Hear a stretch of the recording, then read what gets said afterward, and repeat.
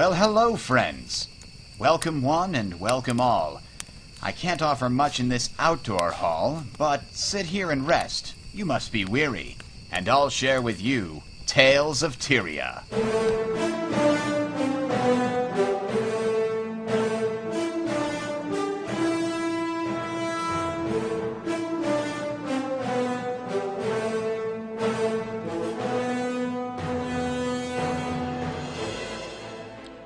This week on Tales of Tyria, we've got a bit of news discussing another Team Quitter article, and we're discussing Immersion in RPGs and MMOs. Stay tuned.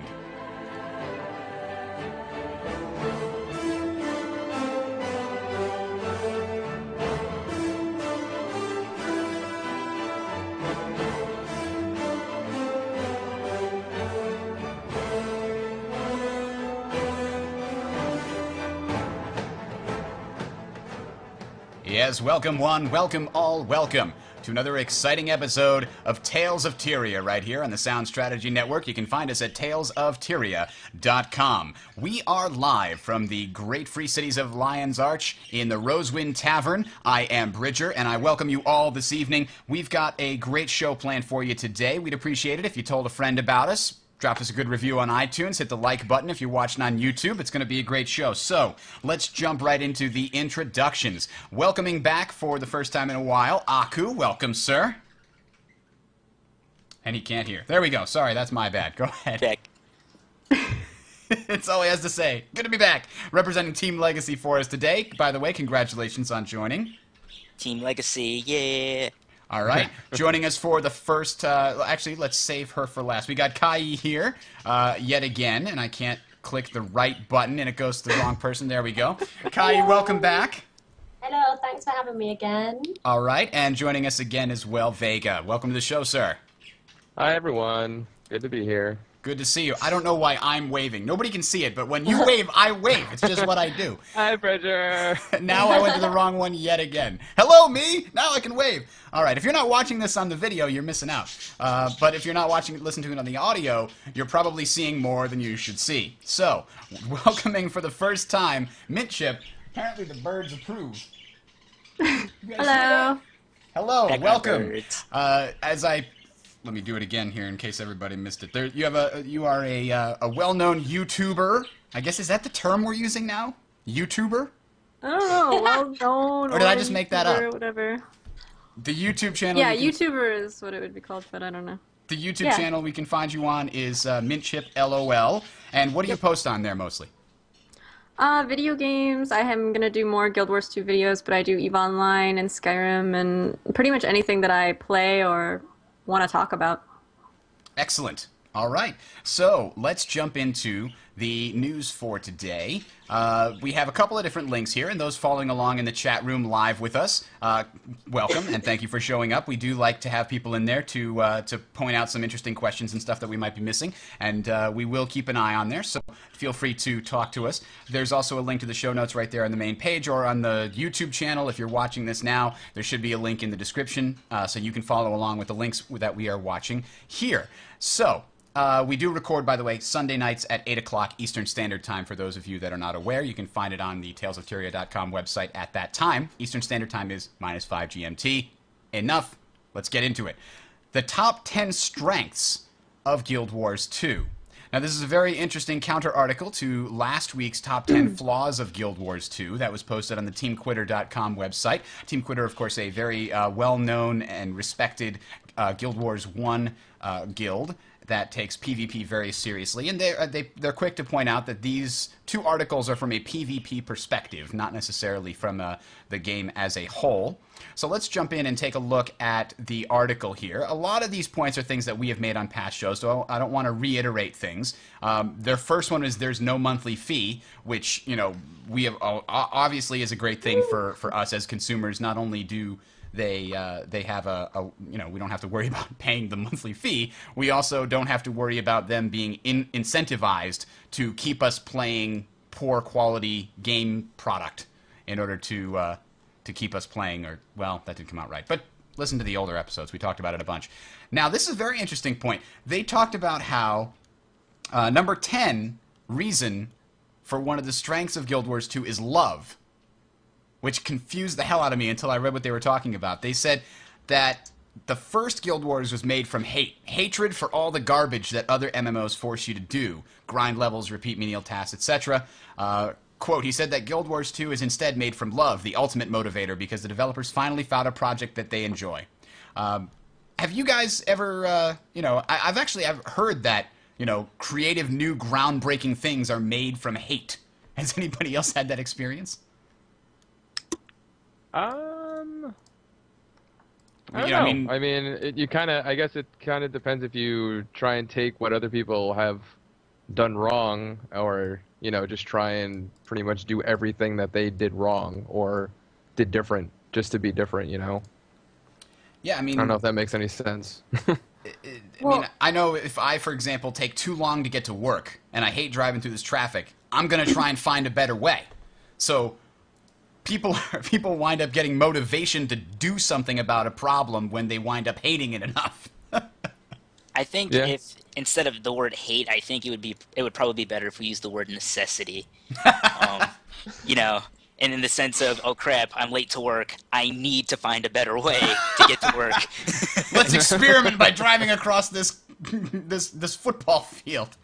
Well, when I think about creating an MMO that I would really enjoy, I always think about the things that I really like in other games that I wish were in games that are out today. Like, for example, I really like how EVE Online has no factions. It's free for all, but I really like that World of Warcraft has a huge base of people who play, I don't know, just things like that. So if you take these little parts that you actually do like from a game and put it in and try to make an MMO that has all those parts that you like, I think that that's probably a lot more progressive than just going off on the things that you absolutely hate about MMOs, so you wouldn't want it in there, if that's what you were originally asking. Yeah, I kind of agree. So I don't think they're doing it based on hate for things. I think they're basically, as you said, it's love. They're taking everything they love about every game they've probably played and putting it all into one game. Instead of spreading a player base across 5 different types of MMOs, they kind of want to bring everyone together into one game. Yeah. I also think that at the time that the first Guild Wars was made, there were other people making other MMOs, and if you just went and made another MMO that was just like all the other popular ones out there, you'd sort of just kind of get lost in the whole ocean of MMOs that are out there. So they kind of took everything that MMOs were doing at the time and did the complete opposite. There was no subscription fees. Everything was focused on skill instead of time, and, it wasn't something you need to invest your life into. And I think that was what the first Guild Wars was all about. Yeah, and then this Guild Wars is more about taking all these little things from these, you watch Rift with dynamic events, but they did it wrong. And then you see, mini games and other MMOs, and they just didn't do it right. And they're kind of, trying to take all these little things that are new and different, things that, maybe some of the bigger MMOs aren't doing, and trying to just perfect it in a way that would really draw people in. Because right now, you can't make an MMO that's just a WoW clone or any of that, because it just will not, it won't make it. No, we saw that time and time again. Warhammer Online was basically, World of Warcraft with a lot of systems that I preferred. I liked a lot of the changes that they made to the WoW formula, and it still failed. But that may not be because it was, too much like WoW. It might just be because they didn't execute that properly. Moving on down the list, number 8 they put on there. Again, this is from a PvP perspective, so one of the great strengths of Guild Wars 2 that they say is custom private servers, which is something that really we've not seen at all in the MMO genre that I can think of. Can anybody think of any game that allows you to take, small instanced arenas onto a custom, guild server for all intents and purposes and customize it and play it and have admins and run it like an FPS game? I can't think of any off the top of my head. Me neither. Are we talking about the underground free WoW servers kind of thing? I guess that's the only really example. That's the only example. Because there were plenty of those out there, that's for sure. That's true. Oh, I've been and they were so broken, but All right, chat room, come on, help me out. Is there any other MMO out there that's doing this? I really don't think there is. Nobody else in the chat room seems to know either. So yeah, I think that's absolutely a major strength of this game because, I mean, just imagine how many the community that is created in a first-person shooter, for example, where you can join the same server and see the same people over and over again and have fun, with your arch nemesis who always shows up on the other team and is like, "I'll get you next time, Gadget," that kind of a deal. So I mean, combine that with the community aspect of like an MMO, and you've just got this massive machine of community and social possibility. So I'm very excited about that too. I have to completely agree with that. The number 7 is their engine, which basically they said it's revamped their Guild Wars 1 engine. Did you guys? I don't know if that's true. I haven't found any information about the engine that they're using in Guild Wars 2. Do you know if it's built from the ground up or did they just make the old one better? I didn't know you could do that. I mean, it looks like they just kind of revamped. I mean, they probably did. Maybe they started from scratch, but they probably used a lot. Well, it's not started from scratch, but they probably just worked off of their old engine. I mean, the Guild Wars 1 engine was beautiful at the time. It was. I mean, it still kind of is. Yeah, it still has a certain style to it that's really good. And I think it'd be silly for them just to not improve on that and try and start from the ground up. Although they have been working on this game for how many years now, so maybe... too many years. 2006, right? 2007, something like that. I think right after or right around the time that Eye of the North was released, they started working on it. Number 6 that they put on here, information from the field, and this is something that they've talked about in a number of interviews that they're trying to really bring all of the information that you need to know. They're trying to make it visual and very intuitive and easy to understand. If you're crippled by some kind of warrior wing clip or whatever they call the hamstring shot, then your character is going to limp. It's going to be a very obvious visual thing that humans can instantly grasp. He's limping. Okay, he's moving slowly. That's easy to understand. So, like, instead of looking at debuffs on somebody, you're going to actually, like, be able to see them physically, that's the idea. like, detained? Well, they limped and stuff in Guild Wars 1, didn't they? They might have. I don't remember that ever happening in, like, WoW or anything, though. No, not in WoW, that's for sure. But you just slow down. I've seen that kind of before, though. In Lord of the Rings Online, if you took full damage, it was as if you'd, like, sprained your ankle and you would kind of have to limp everywhere after that. And I thought that was really good because you knew the reason you were walking slower is because you've, like, taken full damage. Right. So... And it wasn't just, knowing what your character's doing. I mean, if you're trying to keep track of what's going on a screen with like 3 or 4 players fighting in PvP, for example, then you really want those easy visual cues. If somebody's like blue and frozen to the ground, I mean, that's an obvious cue. But there are many like spells and things in Guild Wars 1 and in World of Warcraft, for example, that are just you don't know what they do. There's no visual cue as to what they do. It's just a box in the top right corner of your screen that says you're taking damage over time or something.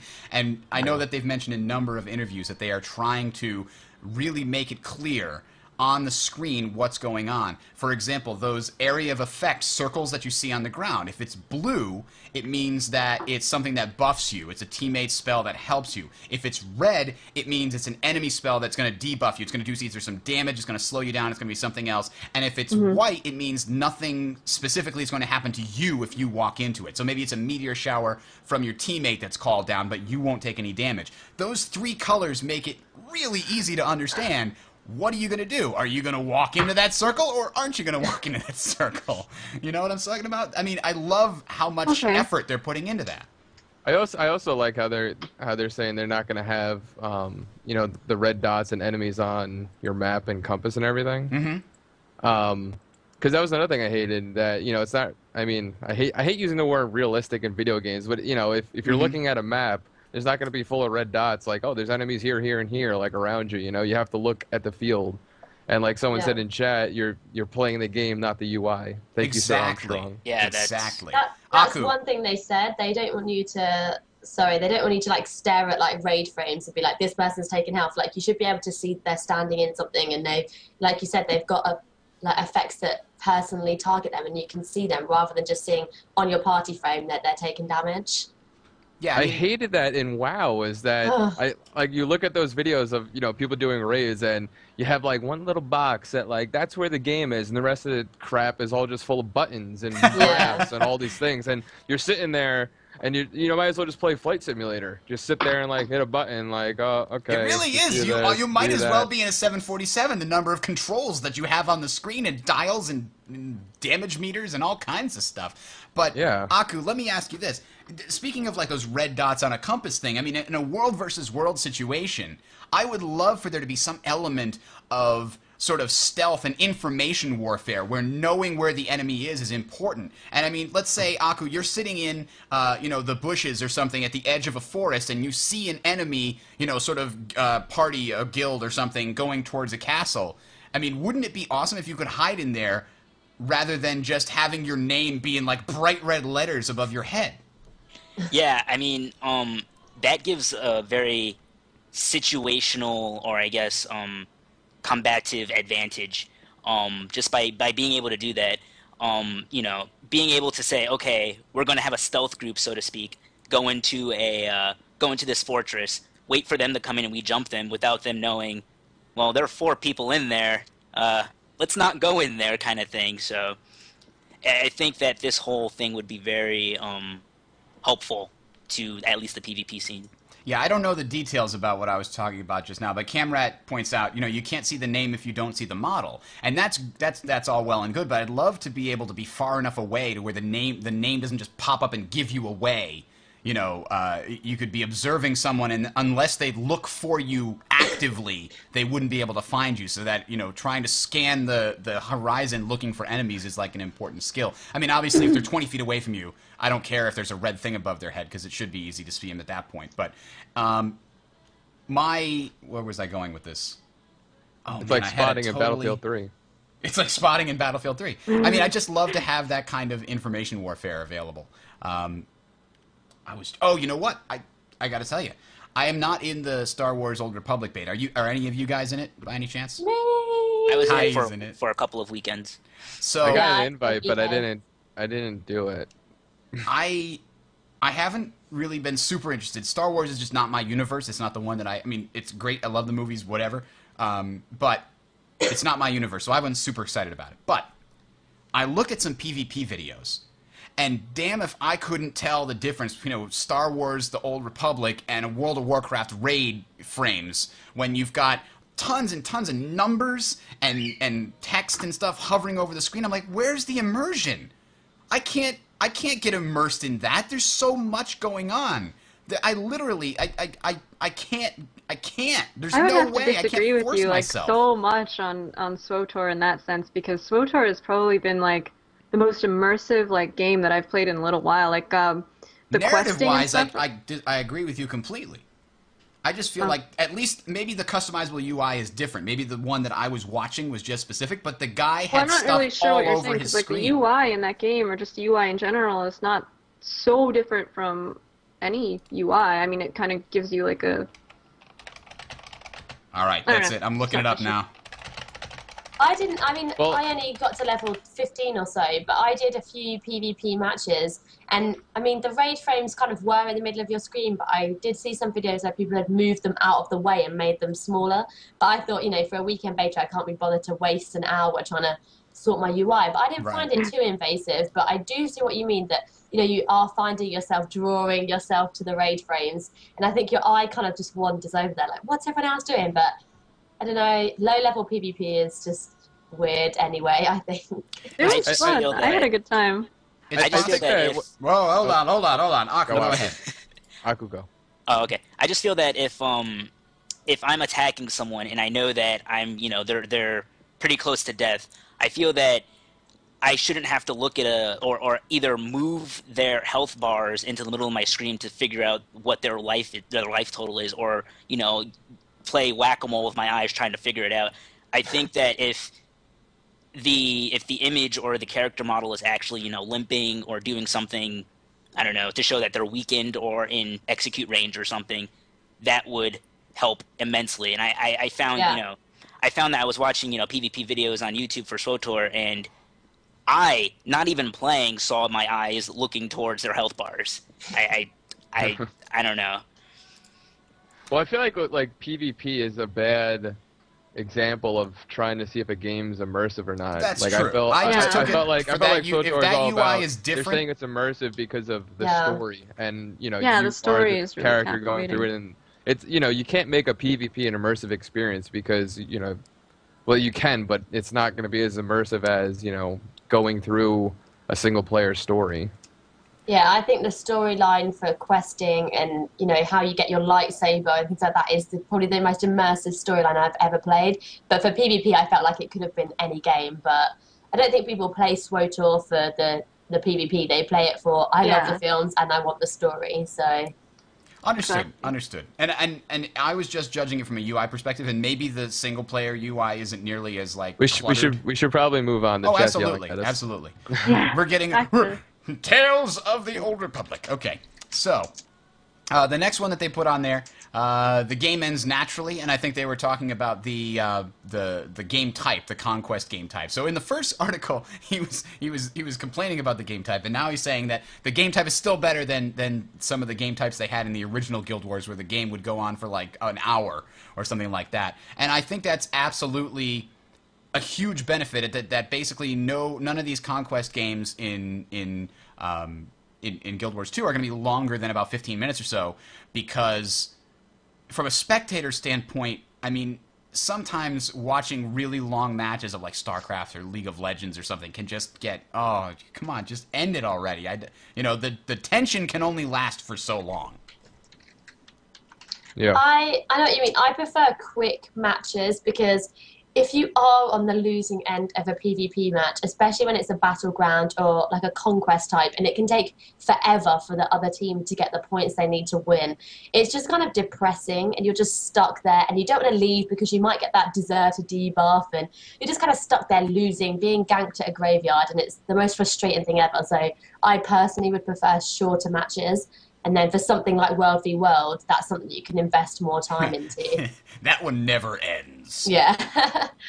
So the next one on the list was small team sizes. Again, from a PvP perspective, this is definitely beneficial. I think 5 versus 5 or 6 versus 6 works really well. They chose 5 versus 5 for the structured PvP in Guild Wars 2. I think that should work fine. I think that gives you a lot of flexibility. I mean, imagine how many different team compositions you could have with just 5 players. I mean, considering all the different professions and how they could build each other, I mean, I just could see that being really useful. Number 3, they said it's social by design.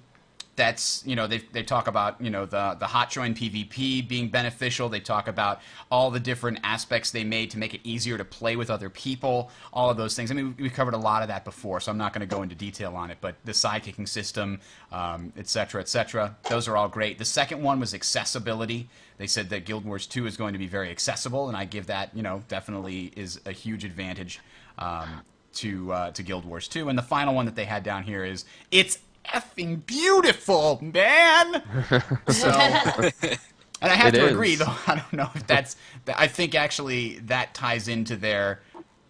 I would actually put what was their point here? Number 6 was the information from the field one. I'd actually say that one would be my number 1. And part of that is the fact that the game engine is beautiful and it can display that information in a good way. So I don't know, what's your number 1 out of all the things that you know about Guild Wars 2, guys? What is the number 1 thing that you think is its biggest strength for you personally? I personally Aku personally. 9, skill over time spent. Oh, we skipped that one. I'm sorry. Yes. I personally believe that if I literally worked my ass off to train to figure out a way to beat an elementalist or a certain class, I don't believe that a person who rated for 35,000 hours should be able to beat me because they have the best gear in the game. I don't think that in any way should determine whether that person has skill or not. I think that the skill should come from them actually playing, using your skills at the proper time, dodging skills, all of that. So that's my number 1. Absolutely. And I love how they're doing that. Absolutely. I mean, there's nothing more satisfying than actually being able to track and notice that you yourself are getting better at something.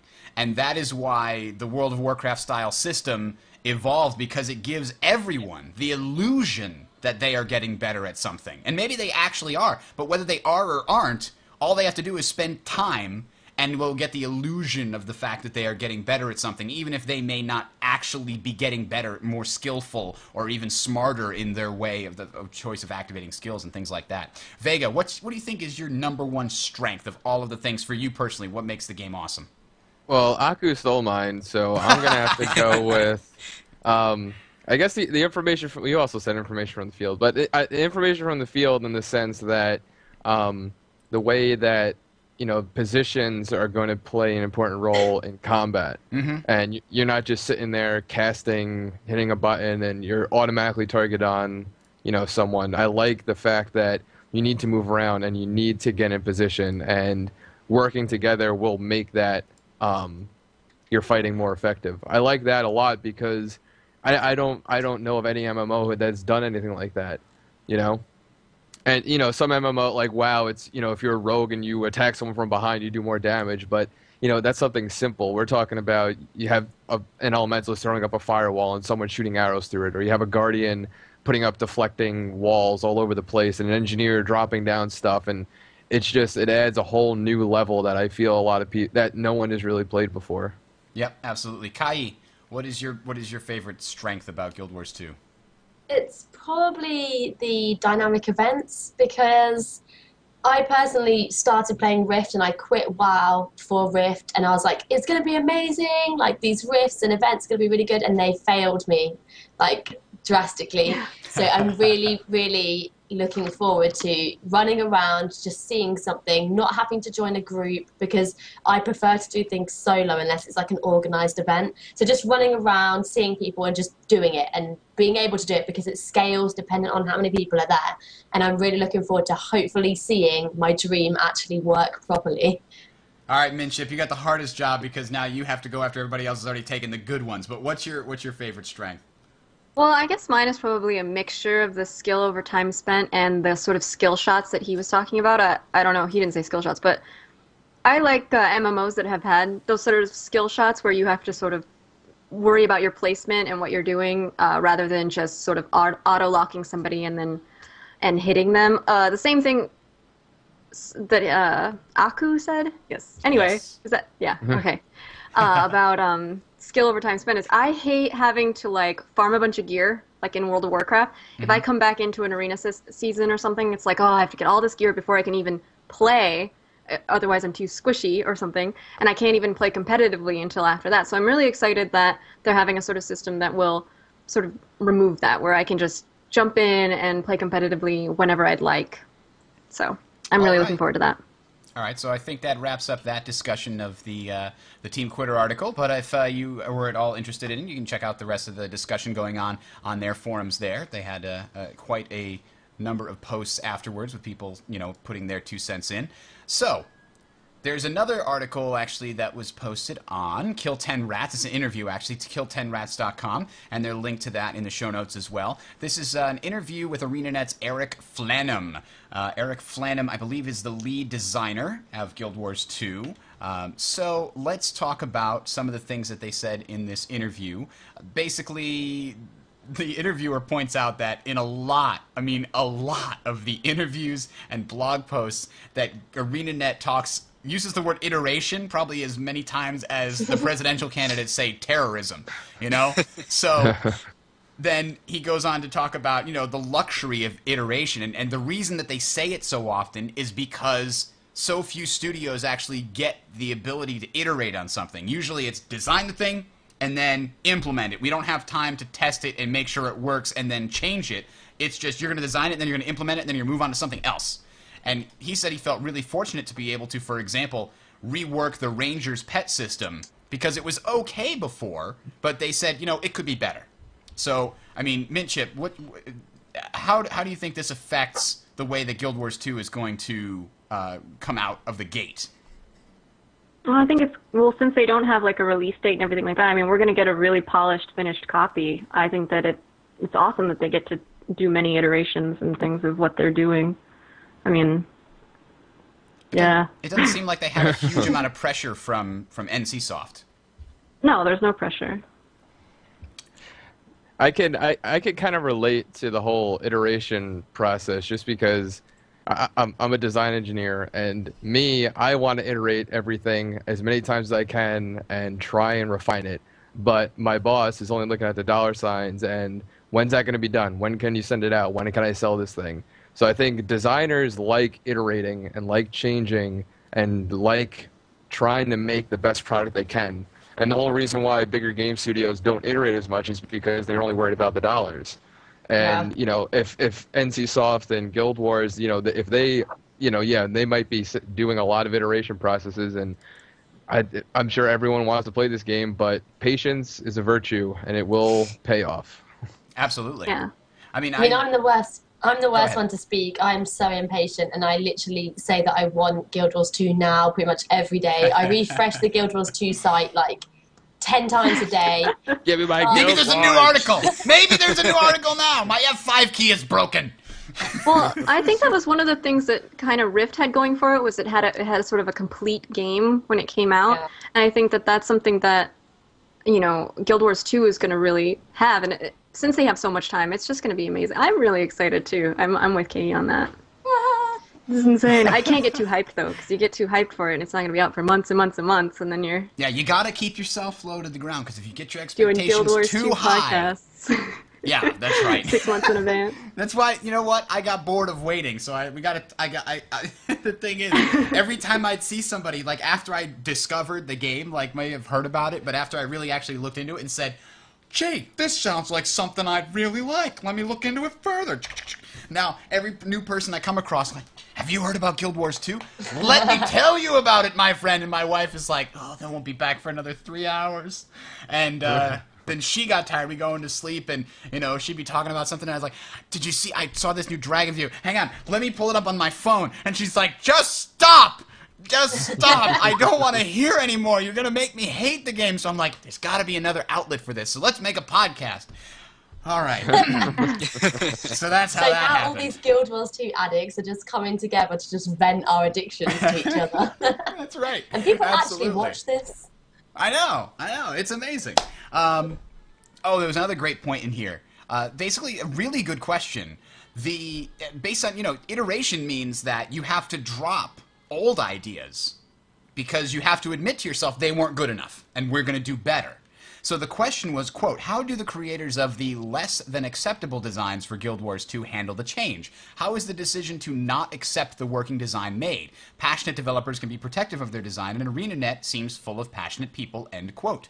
Eric then responded, we have a few common sayings that get thrown around in our design department. In many cases, there aren't things that I would repeat, but in some of these sayings actually have to do with design principles. One of the first things we tell all of our designers is something along the lines of, your ideas are not special, or care about your design but don't get attached to it. To me, by the way, unquote, to me, Bridger, that seems like a really good thing to do. It's super important to get people in the door with the mindset of some of your Don't you ideas think that will not wording be is a little fantastic. hostile? Like, your Yeah. ideas aren't special. Like, it just sounds kind of like demoralizing right away. No, but It's realistic. it is sort of a realism. It's actually designed to protect you, because let's say you get really attached to a design, like I came up with this Oh, I and it's understand. awesome, and then they have to tell you, I'm sorry, we're going to go with another one. You would get, you know, you might have some hostility towards the person who had to make that decision, or you might resent that decision or something to that effect. But if you are encouraged to just keep in mind the entire time you're making something, this might not be the best idea, but I'm going to try to make this idea as good as I can, then What I think can be when replaced. ideas do get shot down, maybe they're just trained to not react and get sad about it. But inside, I'm sure they're Yeah. hurt. But Yeah. I know. They're Sure, it's like a probably like- disappointment. I'm sure they go home and they're like, oh, guess what happened to me? Talking to their... Plan their suicide on the way home. I worked on this for 2 months, and then they threw it all out the window. I mean, when I Yeah. read that line, I was taken aback myself. I was like, "Whoa, Yeah. Eric, what are you saying? What are you saying?" And then afterwards, I was like, "All right, that kind of makes sense." You know, you I mean, kind of it's- have to take yourself apart from your work almost in a way. And what he was saying, it made sense, but I think he probably could have said it a little nicer. Relax. I don't mind the whole, like, your ideas... I don't really mind the whole, like, don't get attached to your ideas. But the whole like your ideas aren't special. Maybe there is a really special idea and somebody comes up with it. I mean, let's not All be so. special. Ala Let's not be Roxer in the so- chat. He says, so I feel mean bad about for it. the energy bar guy. I don't know if there was a guy. That was probably a big... I assume everybody... My idea is bad. Let's iterate. Oh, man. If you guys aren't in the chat, you're missing out. All right. So, I don't know if you guys had any other thing that you wanted to talk about. I mean, they reinforced the idea that there's something else coming to replace the energy mechanic, and that there may be. I mean, so that's. I mean, there's really some big things that we don't know about the game. Obviously, the last class, Mesmer, is not been revealed. We have the energy bar replacement, which may have a huge impact on the game. I mean, the energy bar did. So if they replace it with something, theoretically, it could have a huge impact on how you play. And other PvP maps, we don't really know anything about those. We don't really know anything about how the tournament structures are going to work or the spectator mode. So there's still a ton of information to come, and I can't wait to see it. So I don't know. Anybody else have anything about this article we wanted to talk about? All right, moving on. We'll take take a tiny break for the meta moment. Just wanted to point out, if you are only watching this on YouTube or only watching this on Twitch TV or something like that, we've got an awesome website, talesoftyria.com. We've got one awesome article on there written by me, and hopefully more to come. One's already in the writing stages, and we'll see how long that takes to get there. If you're only listening to this on a podcast, you should know it's also on a YouTube channel. Sound Strategy Network is the YouTube channel you can find it on, and just search for Tales of Tyria on YouTube. You should find it there. So if you want to show it off to somebody, for example, and try to get them hooked on it, it'd be awesome. Just also wanted to point out, we have a donation button on the website if you feel like this stuff is worth some money, because, you know, we do it for free, actually, at a loss, as we were joking about before the program. So if you want to help us out and pay for it, we definitely appreciate it. Feel free, but again, do not feel obligated. Also want to take a time to plug TeamLegacy.net. That's my guild, but it's not just a guild. We're going to try and make it a huge community site.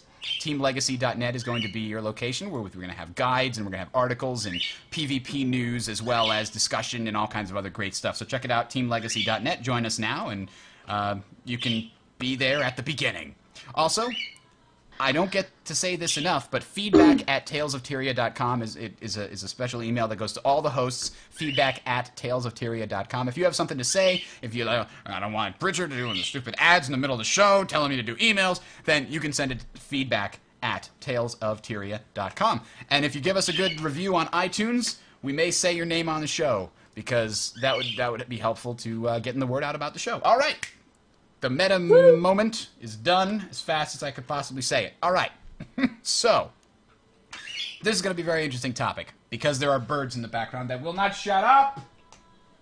Background bird. Okay, background birds.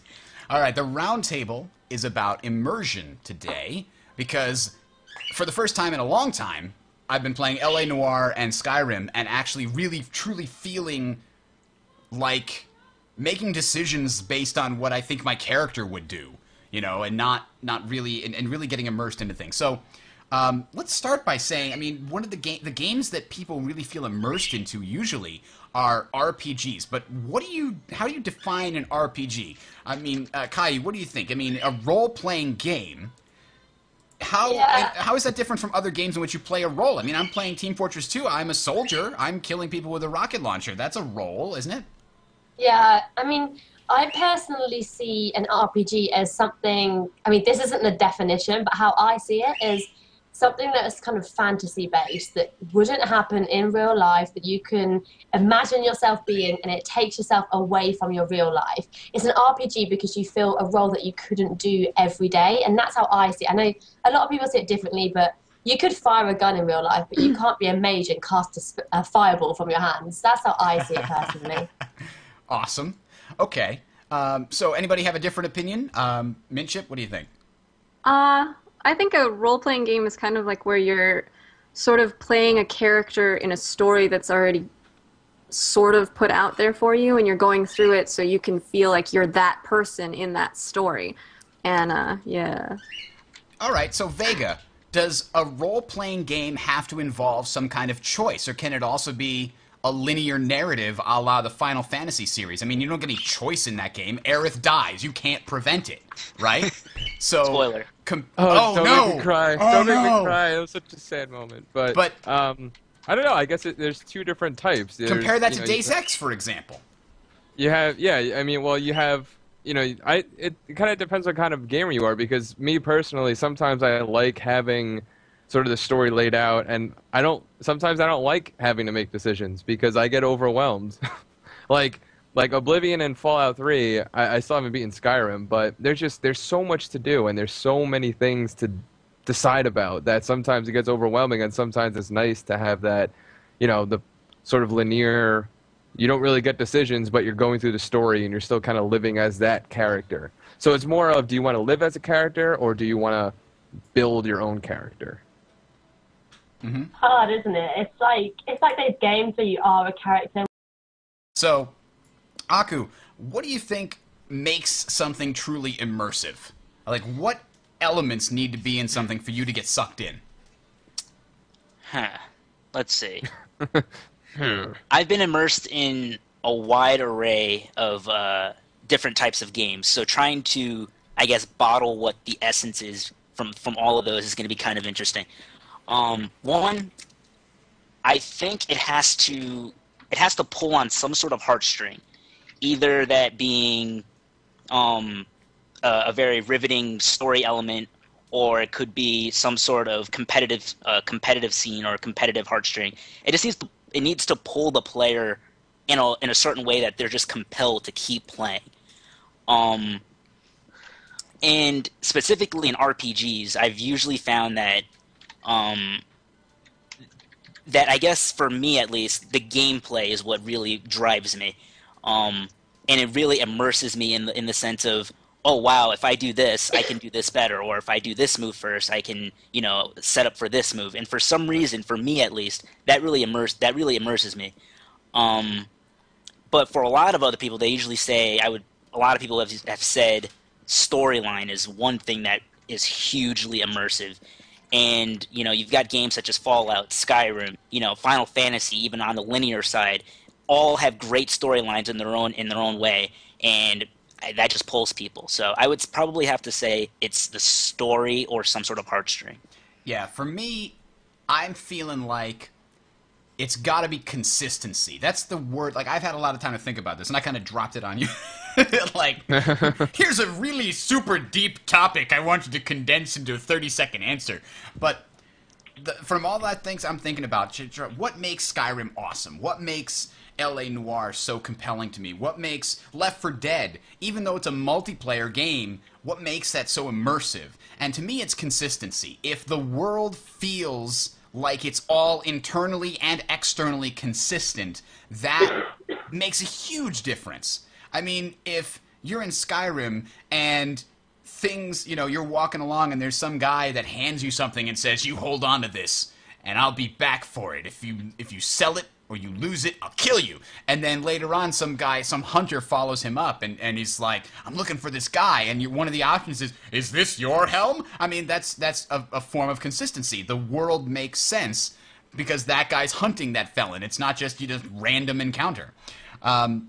But lots of other things in that game really feel consistent, and everything feels like a real living, breathing world, like it was all created by somebody that knew exactly what they were doing and crafted in such a way that everyone understands. I don't know. It's always been consistency for me. So, Mintship, it says, are we going to talk about Guild Wars 2? What do you think? Let's talk about MMOs then. What makes an MMO a really immersive experience? Has there been one that you could really get into it and feel like, I'm this character, I'm this shaman, or I'm this pilot in Eve, for example, and this is what my pilot would do? In Eve, yeah. Eve is really immersive. But I think Guild Wars 2 will be really immersive. It seems like a really immersive game. Quick to criticize, but then you have nothing to say. I like to talk about these broad topics because it does apply to Guild Wars 2, but sometimes, I mean, right now we don't have a whole lot to talk about Guild Wars 2. I'm trying to stretch out the shows so that we have information to talk about each week. Well, I guess I have a question then. Is there any... Oh, sorry. I I think Guild Wars 2 will be... See, in an MMO, I look at something like WoW as not being immersive because, you know, they give you a quest, you don't got to read, just go collect stuff. But in Guild Wars 2, you know, with the dynamic events and you affecting the villages around you, like if centaurs are attacking a village and you save the village, now that village is there. So it kind of draws you in and it pulls you in and you feel like you're part of the world. Where, you know, in something like WoW, I always go back to WoW because that's what I had the most experience in. You know, you kill those centaurs in the field and they just keep around respawning and nothing ever changes. So you never really feel like you're part of the world. You just feel like you're this thing in it as opposed to being this thing shaping it.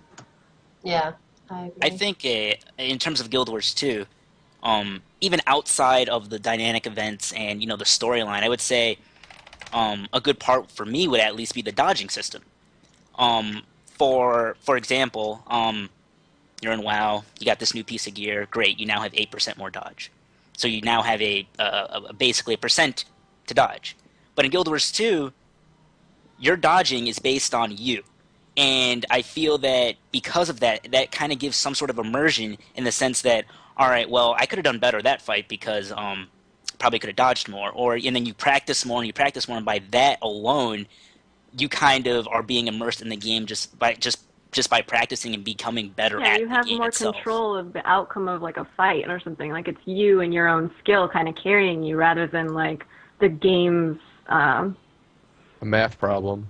Yeah, the math problem of the game. So having the control RNG. over your character's destiny really makes a big difference. Yeah, I mean, well, not necessarily it's destiny, but just an outcome of a battle sort of thing. Right. Like he's saying, like you dodge or whatever. It's you. You have to do it at the right time. It's not, oh, I'm so glad my character dodged there. Good thing I have that 8% to dodge. So I think the way that I would put that then is having the consequences of your actions matter. Perfect. You know, like a quick time event, okay, hit the button to not die. That doesn't feel like the consequences of your actions mattered because your action was just hitting a button. It didn't you didn't move out of the way and then shoot them just as they were coming around the corner or something like that. You didn't come up with that idea and then execute it using the controls of the game. You just let it happen through a cinematic. That's a very different feeling than actually being immersed in an environment where you are fully in control of your character. Yeah. I completely agree with that. Yeah. I mean, and I just thought of a great example for my consistency argument. I mean, we just talked about, you know, Aerith dies, and then everybody's standing around. Why didn't somebody go, who's got a Phoenix down? You know, in that universe where everybody dies in every battle. and then somebody dies and then they go, well, guess it's dead forever. It's a very inconsistent and it's a jolting experience. And so, based on everything I've seen, though, ArenaNet seems to have a gift for creating a really concise and consistent world. And the dynamic events, in my opinion, are one major step towards that. I mean, if you have consequences for your actions, talk about consequences for your actions, that's dynamic events right there. I'm kind of interested to see what they're going to do with this whole, you know, home instance that you're supposed to be able to have. And, like, you know, how they were saying you're gonna have to make decisions that affect that. You know, like how I know that they're saying, you know, it's going to feel, you know, like you're shaping everything around you. Because I'm a little worried. I don't mean to interrupt you, but I'm going to. I'm a little worried that, like, that's not going to be as, like, epic as they're kind of letting it on to be.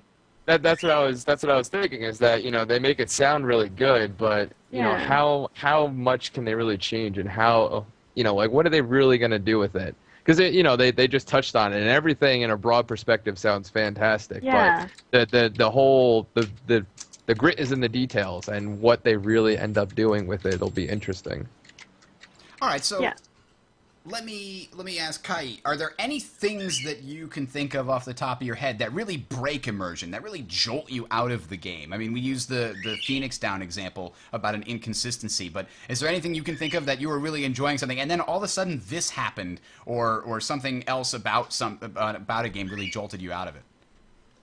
I think it's just really mainly to do with storyline. If you're kind of following a storyline and think, yes, this is unique to my profession, class, or my race, and then you realise that everyone else is really doing the same thing, I hate that the thought of that every single person is doing exactly the same thing, and you can't go and then tell your friend like, oh my god, I did this amazing quest, you need to roll this class because you get to do this awesome quest. If everyone's doing exactly the same quest lines and stuff, I think that really breaks immersion for me, and I feel like I then, once I've got to max level, I can't go and try out other quest lines, and that does put a downer for me. Whereas I think for Guild Wars 2, because you've got the skill challenges and the trait acquisition and various dynamic events, they can all be different depending on what level you are when you are in that area where the dynamic event is. I completely, I didn't even think about that, but that's a fantastic point. That realization that you're killing the exact same boss that 30 other, groups have killed in the last hour, and it doesn't, you're not special about it. I mean, that's part of what being in an MMO usually is. It means you're trying to be a hero. That's part of the immersion, is you're special. The other guys are just the grunts, the soldiers on the field, and you're special because you are X, a sorcerer, or, a great warrior, or what have you. And just the knowledge that everybody else around you is doing the exact same thing and you're not special, that breaks you right out of that immersion of being the hero of the story. I think that's like with Guild Wars 2, one thing they made just said they wanted to make it feel like you're important, and Reese Ersby said that specifically, and I think that was one of the main things that made me want to play it. I was like, I want to feel important, I want to play this game and run around and the self-centered like part hero. of me said, that sounds like a fantastic ego boost. I agree with you completely, though, and I that was from the ArenaNet manifesto. I think she said, we're trying to put, and that I think is the main portion of that is the personal story that you were talking about before, and the home instance and things like that. It really does mean that you have a personal experience where you make choices that matter, and nobody else in your party is making those choices with you. So that should at least help reinforce that part of the immersion. Yeah. Well, I'm sure there's going to be a certain amount of choices. Probably won't vary too much, but Yeah, you can only have X amount of different random choices you could possibly make. You can't have one for every single player that's in the game. So obviously someone's going to be doing the same thing as you. So, yeah. But I was going to say that the thing that breaks it for me is once you start getting into that whole grinding gameplay. Like in World of Warcraft, you're playing through the story, you're leveling up your character, you get to the end, and you're working to go do a raid, but you're running the same dungeon 50 times, killing the same guy 50 times. And to me, that sort of breaks the immersion a little bit, because now it's almost a chore. So, I know that's inherent to any MMO, because you're going to have to run things over and over again. That's just the nature of the beast. But I like how in Guild Wars 2, you could do the dynamic events to get gear. You could do world versus world PvP. You could do regular PvP. You could do quests. You could do all these different things to better your character. You're not forced into, if you want to raid, you got to do these dungeons. And so when you could do different things, it kind of helps you stay within the world and not feel like you're just choring around, as opposed to, doing what you want to do. So it seems to me that one of the biggest problems with really creating a very immersive experience is convenience for players. I mean, for example, in Guild Wars 2, for example, we've got fast travel, which is super convenient. But how do you immerse yourself in a universe where you can just teleport places? I think one of the ways that you can kind of explain this is the Asura gates. They're sort of, magical technology that lets you teleport from one place to the other. When you hit the fast travel button, you can assume your character is going to the closest Asura gate and then teleporting to that, city or what have you. So, I mean, that's one way that they have written in an explanation for a convenience feature that would otherwise have broken the immersion. I mean, how is death handled in games? Pretend it's a guy in a wagon. Oh, sorry. Exactly, pretend it's a guy in a wagon. Thing. I mean, so death in games is often, just, okay, you try again. Like, there's no explanation for how your guy comes back to life. In World of Warcraft, it's just like, well, death never actually happens because you just turn into a ghost and then come back to life for some reason. There's no explanation for that. But there's been a couple of games that have some really fantastic explanations for that. For example, the first one that comes to mind is the Prince of Persia Sands of Time game. When you die in that game and then you try again, you hear the character who's been telling this story say, no, wait, that's not how it happened, right? So it was actually your death was him telling the story and getting it wrong. And then he goes back and tells the story correctly with you actually succeeding, right? That's a fantastic way, just a tiny little thing that makes the game more immersive because you get rid of that inconsistency with how come the death didn't just happen there. And another great example, Unreal Tournament games, they explained the respawning mechanic as this is a sport, and they perfected the ability to trap someone in a quantum state like right before they die and like teleport them back to life, somewhere else. And that is actually death for the purposes of that game. So what do you guys think? At Guild Wars 2, we know that people just come back to life at waypoints. What would make that less immersion breaking? Nothing. Nothing. I feel like you have to draw a line somewhere in MMOs with immersion because you can't have an immersion experience like Skyrim or other RPGs that's what they do. That's a whole story that you're playing. In MMOs, you're going to die. You're going to come back to life. You're going to fast travel here. You're going to do this. So eventually you have to draw a line somewhere saying that we want it to be fun and immersive, but you can't have everything be immersive in an MMO. It's just, right now, I think it's not something that's possible. I do agree with you, but I mean, one of the major gripes that I have that breaks my immersion is when I just saved someone who was like this icon. I just saved Thrall from, 1,000 dragons, and I go to talk to him, and he's like, "Thanks for saving me.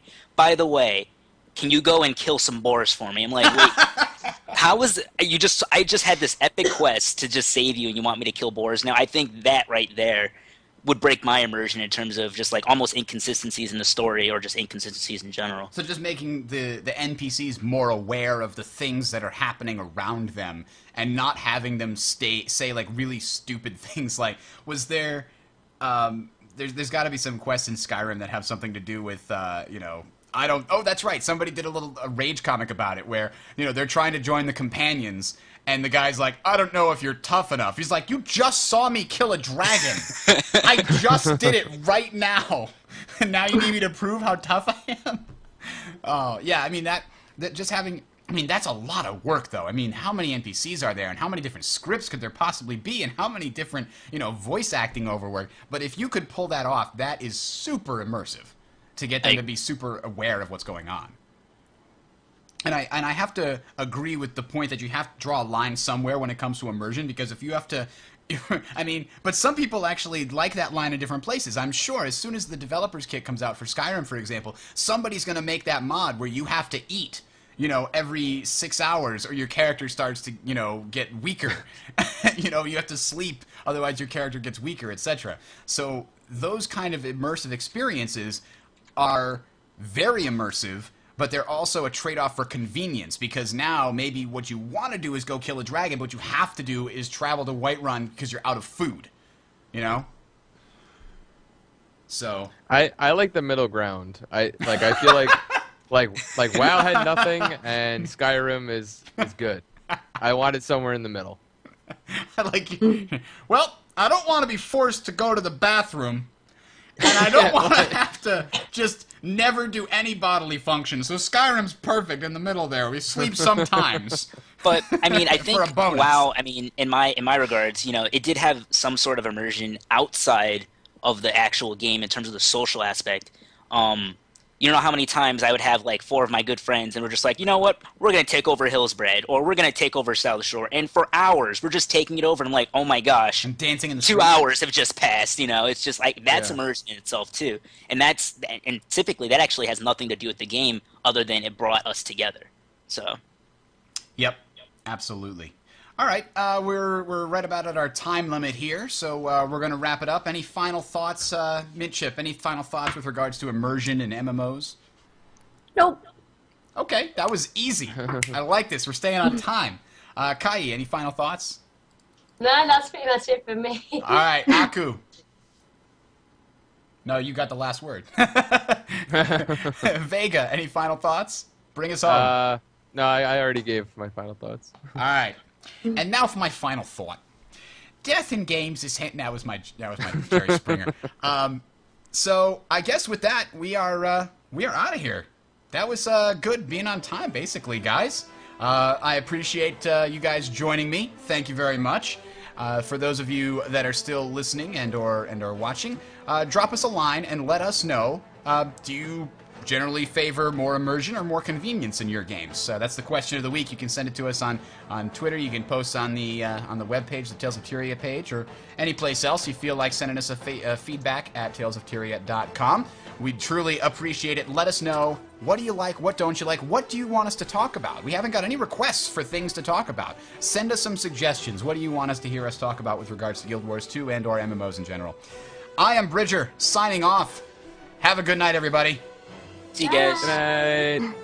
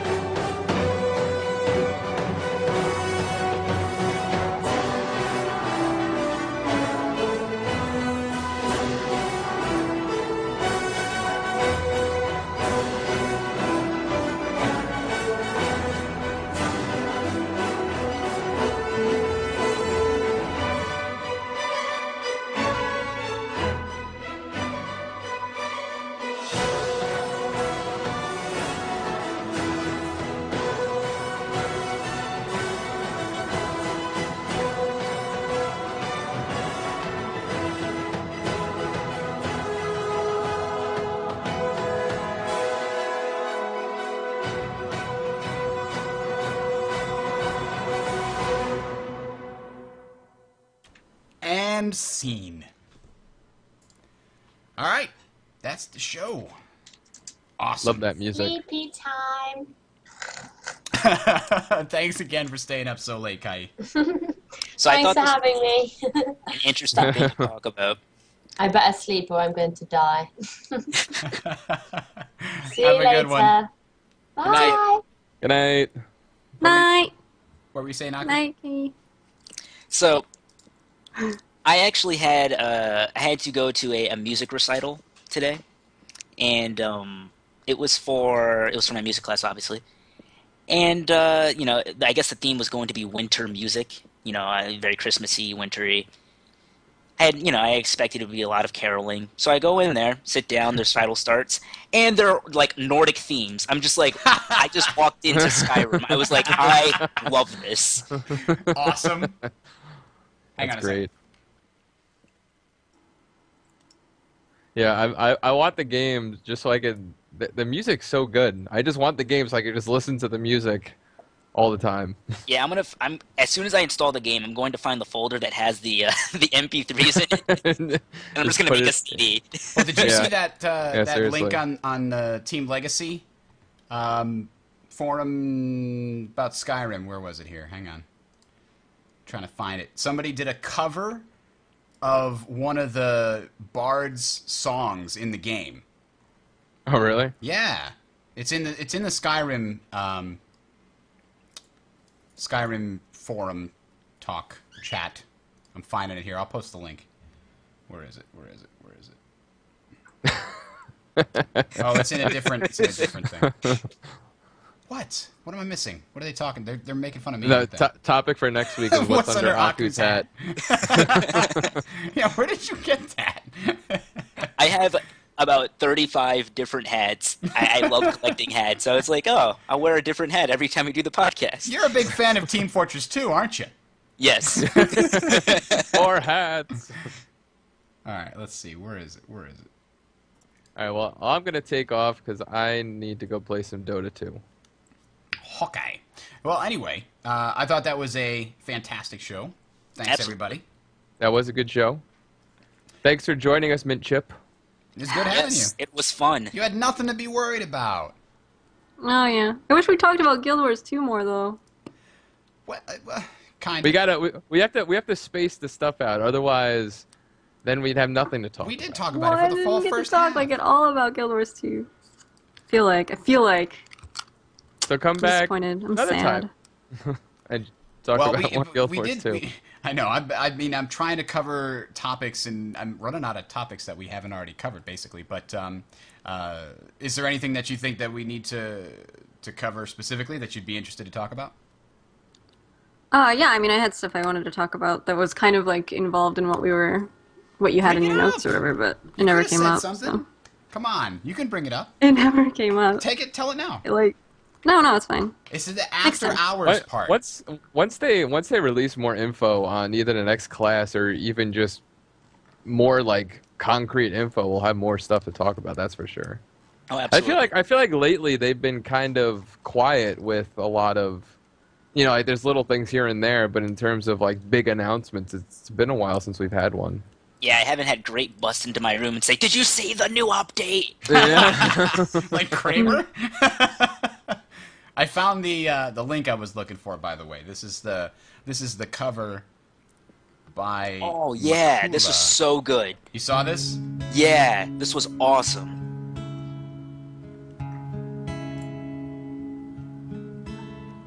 Our hero claims a warrior's heart. I just want a lighter, just to go back and forth. All right, guys, I'm out of here. Have a good one. Have a good one. Take care. See you later, Good man. seeing you again. Nice meeting you, Midship. Hope to see you soon. Yeah, nice to meet you again. For the first time. I mean, for the first time, for the last time. No. I mean, I'm trying to come up with. Have you guys done a thing? I know you did something where you guys were doing like devil's advocate about like the things flaws? that you're not gonna like about Guild Wars 2 or whatever, but have you done like stuff where you think that like stuff that you're kind of disappointed? Because I have stuff that like I thought was gonna be about, like I thought Guild Wars 2 was gonna have, but then it didn't have it and made me really disappointed about it. Such I'm as. disappointed that it's not out yet. That's my gripe. Yeah, other than that one. I'd be 'cause that really was actually- disappointed I if said we that, don't like, get in the closed beta. That's the only thing I'd be disappointed about. No, I'm talking about like actual like game mechanics, play, right. game mechanics, game stuff. Yeah, I mean, I really like the concept of the dynamic event system, but I wish it went a little further. I actually had I a wish there friend- were like world PvP. I wish that yeah, that there were more skill shots. I don't know what I want. I actually had a friend, he mentioned to me, he said, so, we were talking about the classes in general, and he said, the Necromancer has, his Death Shroud, and, the Elementalist has, like 4 different, aspects, so to speak. He said, and he's poking fun at me because he knows I love the Ranger class. He's like, there's nothing special about the Ranger. I'm like, Oh my god, I want to be a ranger too. And There's nothing kinda- really special about it, but I know it's going to be OP as Oh, heck. come on, there is something special. It's like a trapper class. I mean, you set up traps and you pull Yes, people it's very into special. it. It's never been done very before, tricky. He also has a little bit of. I mean, he has the ability to go stealth. He's the only other profession I know that has the Wait, a ability to stealth. stealthing rangery He class? can Wow, stealth, that has but only. never been done before. I think he can only stealth if he's standing still, but it's still Yeah. pretty awesome. That's never been And done then- before. And I actually kind of thought, I said, well, that's kind of interesting. I mean, what the Ranger is in Guild Wars 2 has been done before. Yeah, but I mean, it's still but- gonna- And and then another thing and then I thought, oh wow, well, what about the warrior? Outside of it being the class that can use the most weapons, and it having, I guess, a 5th move attached to those weapons, it doesn't necessarily bring anything new to the table in terms of the warrior class. So it was pretty interesting. What I considering he brought that up, but I was just like, well, Rangers can tame sharks. I don't know any game that can do that. That's true.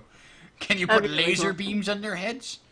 I'm really interested in seeing how they kind of homogenize it. Like, I know I don't know if they're going to, but a lot of the time, I don't know. I'm really interested to see if it's going to be as, like, how they're going to approach balancing, especially for competitive PvP. Yeah.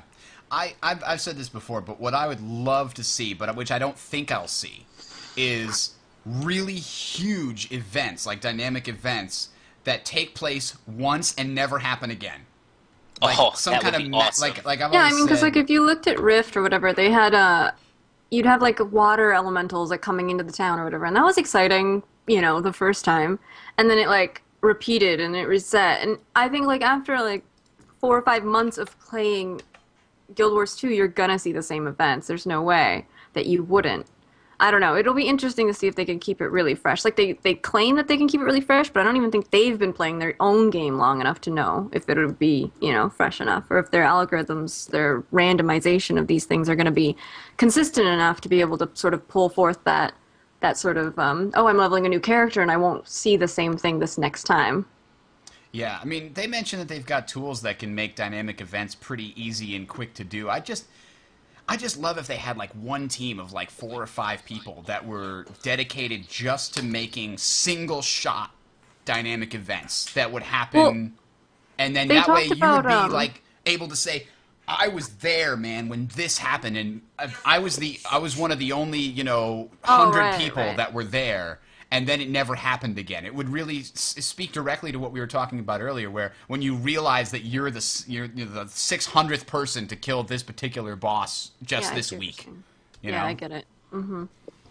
Well, I mean, that's really difficult to do. I mean, I know EVE Online does stuff like that because they have actually like their developers come into the game and will do like a huge, fleet combat battle there when like they have an expansion and the storyline is, perpetuated. They're actually controlling those things, so then, the people in the game are fighting that. It's never going to happen again because it's those people, like the developers are actually playing it, and, Yeah. and that sort of thing happens. So, but I did read. Well, you probably read it too, because whatever. But the thing about how like you can find little dynamic events that like in a cave or something, and like That somebody else might never find and activate because they're not activated until somebody goes and does something Right. about it. I love that idea. I mean, it's neat. We'll see. Because, I mean, eventually it could be just like, oh, Mancrook's wife, he's over here, Yeah, exactly. Exactly. sort of things. Like, go get the orb in the cave, and it'll start your little event or whatever. So we'll see, but... I I I'm mean, guessing. after everything I've seen with Guild Wars 2 and what ArenaNet has done, I have complete faith in them. I think I think they'll literally have Never have complete faith in anything. I'm an atheist, so I don't have faith in everything, but I do have trust in ArenaNet based Well done. on Well done. evidence. But Should always be skeptical. skeptical, exactly. Yes. I listen to And- the Skeptic's Guide to the Universe. They teach me. But I think it's important, like, it's for the people who are playing Guild Wars 2, like us fans and stuff, to really, like, be a voice as well. If we have something, like, not to just blindly suck their dicks, like, to be like, hey, this thing here, isn't like, we don't like it, Yeah, something like exactly. that, so that we can actually, like, give good feedback, not just praise them until they're... Exactly. I mean, I'm guessing, and I've Get seen people shut. say, what are you talking about? When I get to level 80, I'm going to go back and play all the dynamic events. I'm guaranteeing you, maybe 15% of the dynamic events, or maybe 20-25% are going to be really memorable, super interesting things, is my guess. I mean, I'm maybe it's a low estimate. Maybe I'm underestimating on purpose so that I don't get disappointed. But Yeah, but then think about it on the other way too. Like when I start a character in WoW, I know exactly where to go. I know how long it's going to take me. I know where to go to quests. I know how to do all this stuff. So when I need to get to the place that I want to get to, I can do it. I mean, could you imagine like in Guild Wars 2, it could become irritating eventually, like where you're like, oh, where is an event, like, or just having to do these like same events over and over again. I don't know. It'll be interesting. But I think that'll come with time, though. I'm actually saying I'm writing it down that will eventually come in time. But I mean, that just has to, that's just, I guess, pressuring the developers into, constantly taking more time to put out more content, Yeah. or just, that can be said with the original Guild Wars, with how I think, what was it, every 4 to 6 months they came out with a new expansion. I think I might Yeah, be it was wrong on pretty. that. It was pretty rapid, which was. So I good. mean, and if they're going with that same style of production, then I don't necessarily see myself, becoming bored in the Right. sense Yeah. of. I've just seen a lot of people saying, "Oh, dynamic events are going to fix everything that was wrong about quests," and I don't think that's possible because dynamic events are going to fix a lot of the problems that we had with quests. But it's a system, and the system is not going to fix the problem that there were a lot of boring quests that were just not interesting. Well, just leveling in general is boring. Yeah. Having to. I mean, look at what's that one game? There's a bunch of games now where it's like you don't have to level at all. You just kind of like go through the story and you do stuff and you can PvP and things like that, and you skill up your character. Like, and even in EVE Online, like you don't level, you Right. skill, you get skills, you specialize. Right. And I don't know. I kind of wish that Guild Wars had done something sort of like that, so that I don't have to level to 80 or whatever. Yeah. You can have it. It's gonna be rough. Let me drag this. 'Cause leveling is awful, but it'll be fun, I think. 'Cause I it's just- very new and different. I feel that leveling can be fun if done properly. And usually, I usually have a group of friends, or I'm in a very, awesome guild or something that just makes the leveling process just less, more memorable and less of a, all right, well, 10 more levels till I get my skill shot kind of thing. So, Yeah. But I mean, I could say the same thing about WoW. Like the reason I play WoW, I still play WoW is just because of the people that I play with. So I mean, like that's when a game is relying on the people that you're playing with, like then you can't really say that the game is good because people can carry any game, really. true. If that makes sense. Yeah. I don't know. I think I had something to say, but now I can't remember what I was going to talk about. Oh no, mine headphones. Oh, just my point was that I mean there are a few super memorable and interesting quests that I remember from World of Warcraft. The one where you have to hunt down the white lion and in the Barrens, that one kind of sticks Ekiaki. with me. Ekiaki, yeah. People I mean remember the name. I know like every quest in the I know every Right. quest in the game. But I mean, those ones are super interesting. But the ones are just like, "Hey, we're being attacked by kobolds. Maybe you should help thin out the herd." Like that's super boring. There's only like 4 quests with the coal car. The now. car. Really? They got rid of a whole bunch of them? No, they didn't get rid of them. There's the coal car bracers quest, which was really tedious back in the day because the bracers never dropped. And then there was the was his name Volcar or something? Like the guy that you had to like kind of spawn, so you had to kill a bunch of them so that he Yeah. would come out because he'd get angry. There was one that chained off of that. And then there was the final one where you kind of like defended this little town, and that was actually a cool quest because they'd all appear, and you'd have to, and that was kind of dynamic back in the day. I mean, back in vanilla, and that was something that I'd never really seen in an MMO before, which is where they had all the little mobs spawn right then, and then like everybody could kill them, and you could get, and the way they made it like a group quest was basically because he had a banner, and anybody could pick up the banner, so it wasn't like, anyway. But that was, I mean, and that was back in 2006 or whatever, whenever that game came out. So I don't know. Like I said, I like it that Guild Wars has taken stuff that they think is good and then made it better. Because there's a lot of good things that happen in WoW. There's a lot of good things that happen in Rift. And there's a lot of good things that have happened in a lot of MMOs that have come out. And when, somebody kind of goes at it and tries to make the perfect MMO, I think that's awesome. I mean, it's not. I don't know. I mean, I kind of see where you're going. World of Warcraft was a stepping stone in terms of this. I guess you can call it the grand staircase of MMOs. And that came from EverQuest, the original EverQuest. So it worked on things that EverQuest, at the time maybe didn't have the technology nor the manpower to do that, and WoW stepped up to the plate and did it perfectly. And then then the next game, and I guess Guild Wars is just the next step, and everything. I would never say that Guild Wars 2 is in any way going to like kill WoW or anything. I think it's there to just complement. It's supposed to be the other MMO, I think. I think that that's actually one thing I always take note of when a new MMO comes out is I always try to take note as to what the community is saying in terms of whether it's going to be a WoW killer and whether the company itself try to kind of alludes to this WoW killer-esque mentality. Rift, right out the bat, one of their advertisements said, "You're not in Azeroth anymore." I'm just like, wow, that is a blatant, I guess a blatant step on WoW. And in terms of Guild Wars 2, I haven't necessarily seen anything. If anything that they're in terms of anything that they're trying to, I guess, put down, they're really saying, a lot of MMOs nowadays, such and such happens, we're changing that. I haven't really heard anything in terms of them attacking a certain game or a certain company. So no, I don't think so. There's too much different about it that it's not really trying to kill WoW. I mean, Guild Wars 2 is going to have to battle the same thing with people don't really like change. I know everybody's like, oh, I hate WoW, and everybody hates WoW.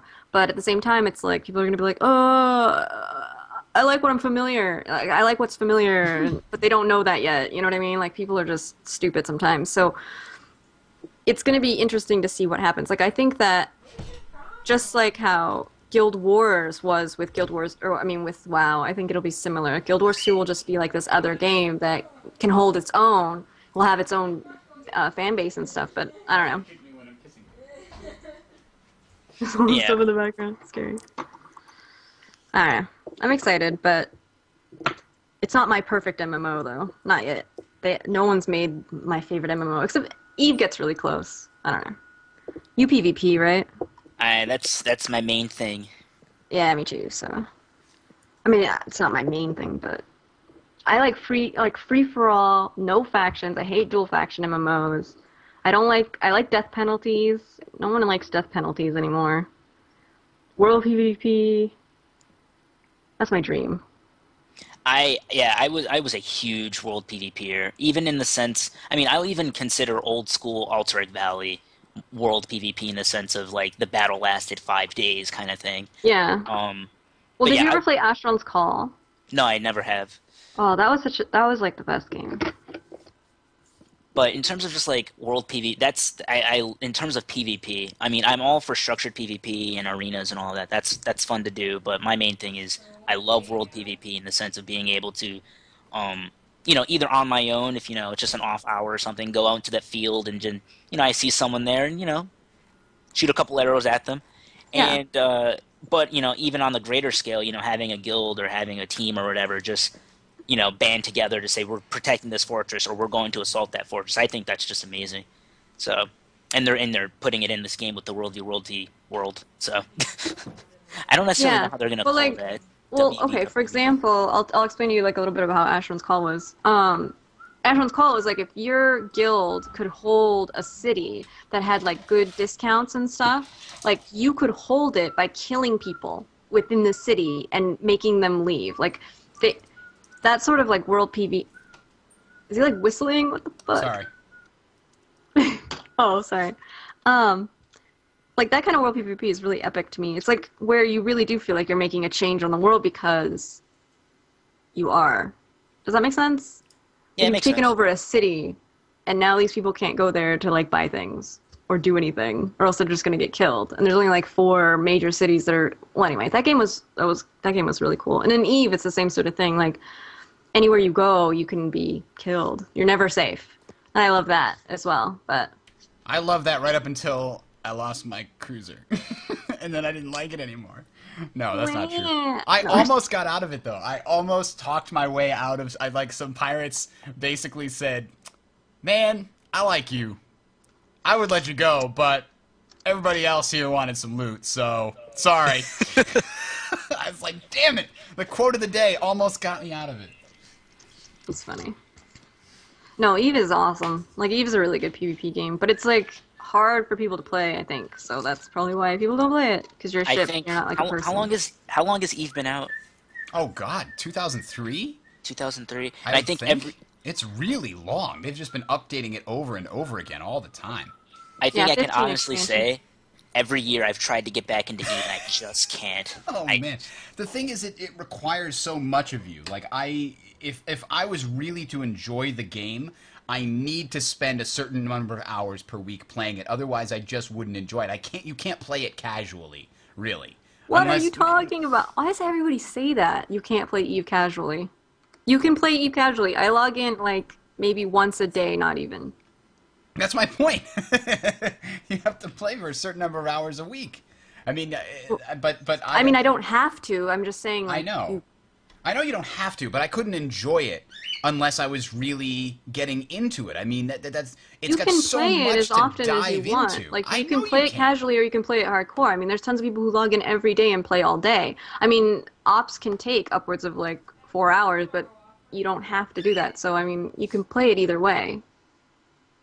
True.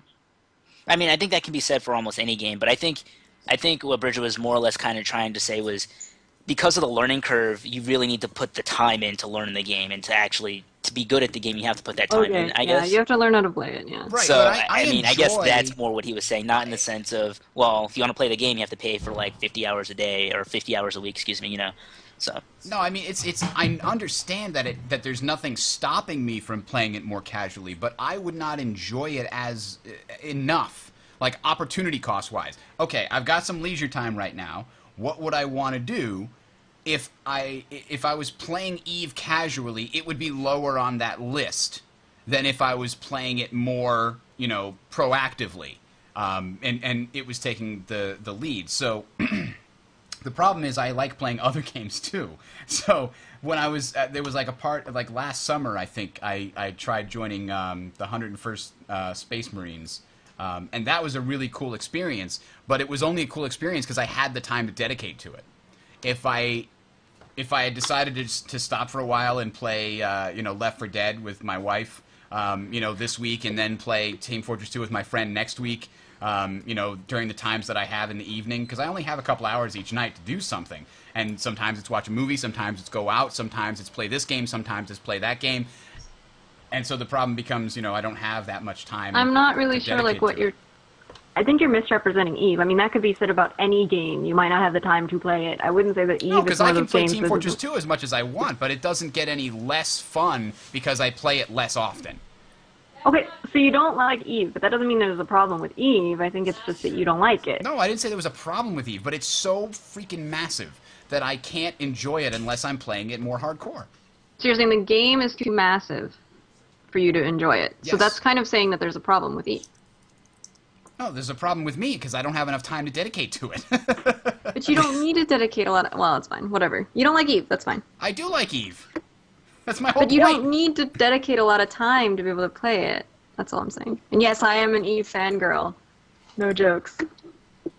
I know that you don't have to, but it gains something when you can pay attention to all the interesting things that are going on, when you can dedicate the time to keep up with everything that's going on in the world and the politics and all that stuff. It gains something that it doesn't have if you play it more casually. Like, I love taking the time to, go into the Eve, what was the Eve, not Eve Mon, but the Eve fitting program. EFT. EFT. I love going into EFT and sort of like trying around different fits and going, oh man, maybe when I train this in 3 weeks, then I'll be able to fit this thing and make this ship and all of that stuff outside of the game too. And so that takes a lot of time, and I liked doing all that stuff. But if I don't have the time to do all that stuff, then the main game itself loses some of its charm as well. I don't know. That's just how I am. I've always tried to get back into back into it, but there was only one time where I really tried to get into it because I recognized that I never actually had fun with the game when I was just playing it by myself. But when I joined a corp for the first time, that's when it was really, I knew that was actually where the interesting thing was going on. But joining a corp takes dedication. You can't just show up sometimes. I mean, there are maybe some corps that don't take things seriously, but those aren't the ones that I want to be in. Well, I'll tell you how my alliance works is, like if you watched even one of my Skyrim videos, you'll hear pinging sometimes in the background, but basically what it is there's a bunch of people on IRC, and if something's happening, they'll ping and they'll say, everybody get online or whatever, this is happening. Like if you want to come, you can come. So then if I have the time or whatever, I'll log in, join the and go.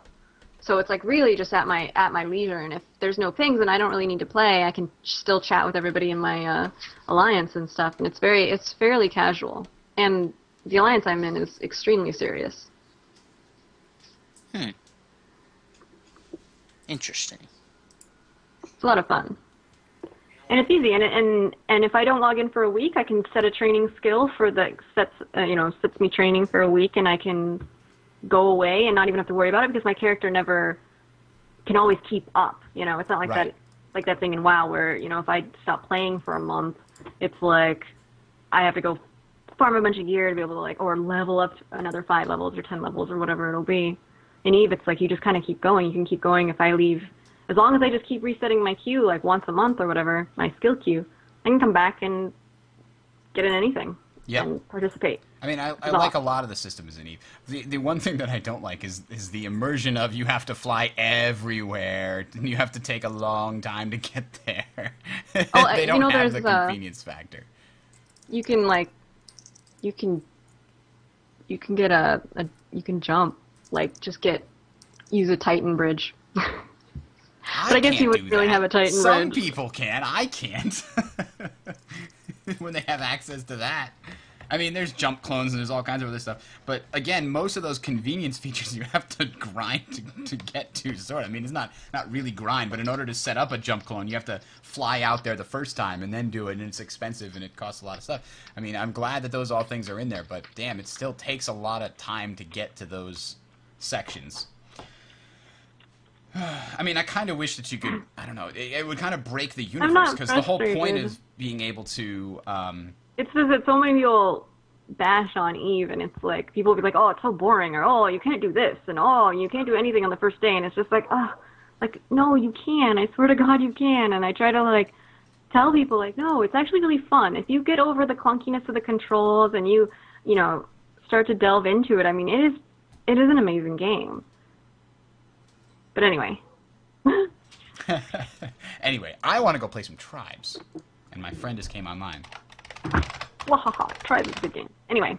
Yep. So, thanks guys for being on, and provide some good discussion. It's just me right now, so but thanks. Oh, what or happened? you mean Aku. the chat people? Yeah. Oh, that too, I guess. Thank you, chat Thank people. chat people for sticking with us this whole time. Where'd Aku go? How did I miss him disappear? I don't know. But anyway, what I'll say is Guild Wars 2 will probably be like my fantasy MMO. Like I kind of want to replace WoW, but EVE Online will always be in my heart. It's a very different. I don't think you can even. I mean, it's really difficult to even compare them. Eve is a sandbox MMO. It's very different from a theme park MMO, I guess you could say. Yeah. And EVE is just, it's all like player driven. There's no like story, you know? I mean, there's sort of story, like you can go read like why you're there and stuff, but it's like, yeah. All right. I'm gonna right. turn off the stream here, Ciao. and thank you very much. We'll have you on some other time. Great. Bye. Bye bye.